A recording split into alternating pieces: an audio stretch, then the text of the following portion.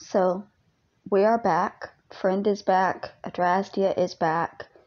I obviously am not allowed to leave because y'all won't let me. So I'll give you an update on what has been going on since I left, what y'all missed out on. I have been trying to learn to cook for myself instead of eating prepackaged foods. So I've been making, like, yesterday I made my own chocolate chip pancakes from scratch without the Bisquick mix, like actually baking soda and flour and vanilla and all that stuff. I've been trying to force myself to eat more, the 3 meals a day that I'm supposed to have, because I downloaded an app for my phone that tracks my steps, and I realized that I was making 20,000 steps a day and burning over 1,000 calories and only eating about 800 on a good day. And so I know a lot of y'all are going to be commenting that I look like I've gained weight. I have. It's because I am eating right now and my body is in starvation mode, and so it's just hoarding and bloating. Once my body realizes that it's going to continue being fed and doesn't have to store, I will begin to shrink down again. I have been going out more. I visited the Broad the other day, which is a free museum here in Los Angeles. I'm going to be going and visiting the Griffith Observatory fairly soon. I guess I'll be taking y'all with me for that one since I'm back again and walking around the mountains out there.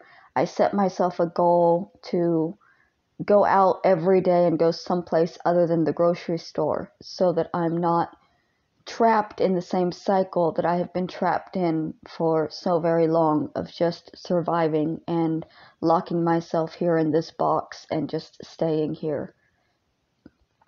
I lost $1,000 in a scam. Yes, me, this poor bitch. And I talked about this a little bit before I left. My general relief, I get $220 a month. A couple of months ago, about 6 months ago, it just started vanishing. And it came around the same time as my housing stuff came in. They were getting my bank statements and stuff. I assumed that housing was taking this money to pay back my back rent. It was confirmed to me yesterday. Housing will not do that. I read a couple of weeks ago that there has been a scam going on, that people are getting the numbers for general relief for government benefits. I guess I used an ATM that had a skimmer, and they took my numbers. And so for the last 6 months, every morning on the 6th, when I'm supposed to receive my funds, the funds will be deposited and then immediately withdrawn. In like 1 month, I tried to get there before it was withdrawn, and I was at the store and they were on break, and like within the 10 minutes it took from it being deposited and the store opening, it was gone. That was a breakdown y'all didn't see. Because that was the Christmas breakdown. I was trying desperately to pull myself out $60 to get myself something for Christmas, and it was all gone just because the store was closed for an extra 10 minutes. And I don't think that's possible to get that money back. Like, I'm pretty sure it's just gone. I did manage to get my money this month because this month I said, fuck this shit.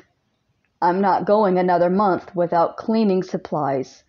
I'm not going another month without things that I actually need. And I was at that ATM the moment that money was deposited. And then I panicked because I thought, but if it is housing and they need it, what's going to happen?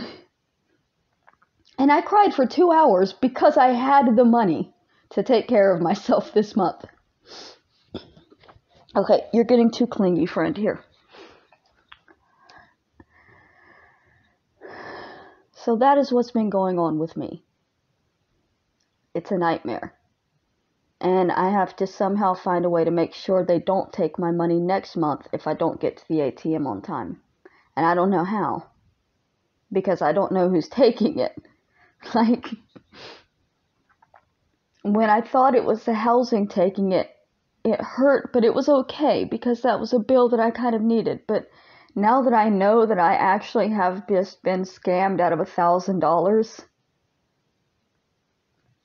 what the fuck? How do you do that to people that are on government benefits? Not even a lot of government benefits, you know?